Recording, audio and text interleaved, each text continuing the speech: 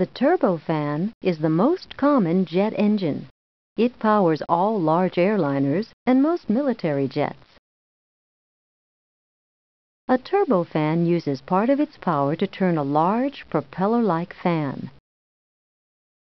Most of the air drawn through the fan passes around an enclosed engine, creating thrust that drives the engine forward.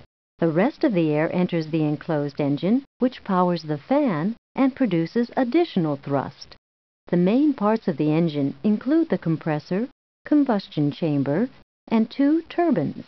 The compressor sucks in air, compresses it, and forces it into the combustion chamber. In the combustion chamber, the air mixes with fuel and is ignited. The burning gases expand rapidly and rush through and spin the turbines. The compressor turbine turns the compressor. The fan turbine turns the fan. After spinning the turbines, the hot gases rush out of the engine and provide additional thrust.